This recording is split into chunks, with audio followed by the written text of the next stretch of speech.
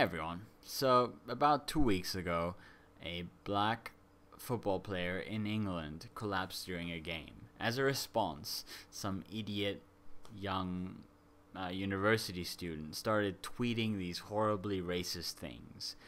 And as a result, he got taken to court because in England, they have this, incitement to racial hatred law or something like that.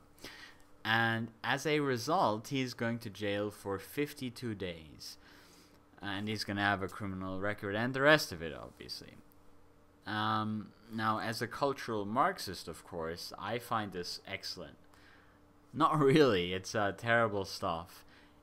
And the thing is, I honestly, the problem with creating such a law, the incitement to racial hatred law is, you might think it's a good idea. You might think, well, what we're trying to do is to make sure that we don't have someone inciting racial hatred in some big way, like maybe Stormfront publishing newspapers or something.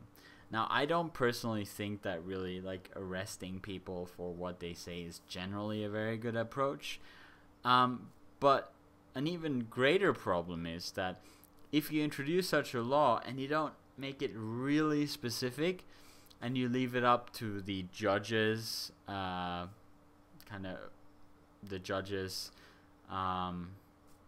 opinion on whether it applies or not, then you're going to have people who get put in jail for 52 days for a bunch of tweets. Now, this isn't a celebrity. This isn't a politician. This is just some random idiot guy who tweeted something. Tweeting is like the lowest form of media. It is just like saying something. It takes less effort to tweet something than to say something. You can't hold people responsible to the extent like they've just, written it on a stone tablet and handed it down like Moses. It's a tweet. You can't put people into jail for tweeting stupid, bigoted things. I mean, in Australia, my guesstimation would be that about 10% of the population would have similarly vile thoughts. Now, most of those are hopefully smart enough to not say them out loud, although probably in many cases they're just not on Twitter.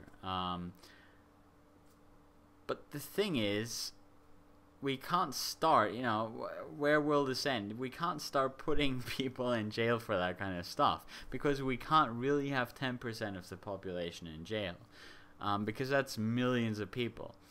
And surely if this guy deserved to go to jail for saying what he believed, which was kind of stupid, then there would be all of these other people that probably should also go to jail or re-education camp.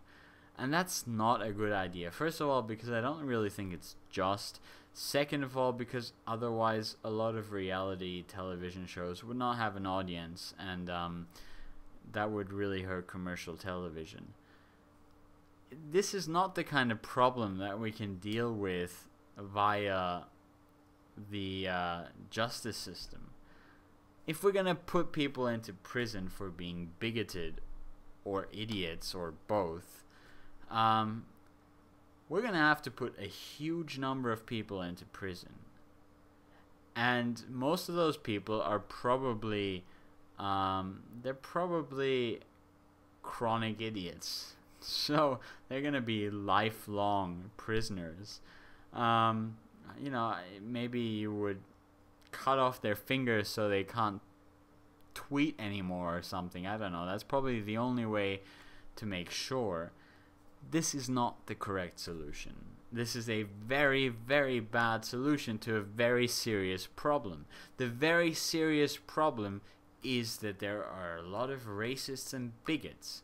Despite all of the things we know, there is still a huge amount of these people.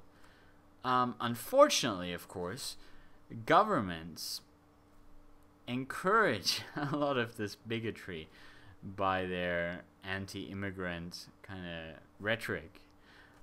So if you want to put anyone into prison for inciting racial hatred, it should be those guys, because they get a big audience. And it's that message that's actually trickling down, and then some poor sod who's not smart enough to phrase it correctly puts it on Twitter and gets put into prison for 52 days with a criminal record. And this is not the way that society should be managing problems. It should not be a question of putting people into jail for saying the wrong thing. And I don't know why anyone has to actually say that. It should be pretty obvious. And I know it's the UK. It's not the US. The US is actually, I mean, I have lots of complaints about everything that goes on in the US. But at the same time, I have lots of complaints about whatever goes on everywhere. And every place has its own kind of set of problems that are very significant. The US gets a partial pass on this because I don't think this kind of, I mean, at this point in time, this can't happen in the US. And it's very important that the US maintains its strong stance on freedom of speech. But a lot of other parts of the world, the developing world, really need to learn from this, because it's just creepy and dangerous to allow this kind of stuff to happen. And I mean, England has a big history of this. And whilst people will come in and say, you know, oh, PC culture, it's all those Marxists and their political correctness, my interpretation is slightly different. And I mean, I'm not going to provide any big evidence. You can interpret it either way. Maybe it is political correctness gone mad. But my interpretation is that this is part of this idea that you can just solve every problem by applying tougher punishments. Because, I mean, that's what's going on in England and in the US. You have a problem, you have a social problem, you have poor people or whatever. You hit them as hard as you can with punishments if they do anything that's considered unacceptable, like stealing or saying something wrong, and then the problem will go away.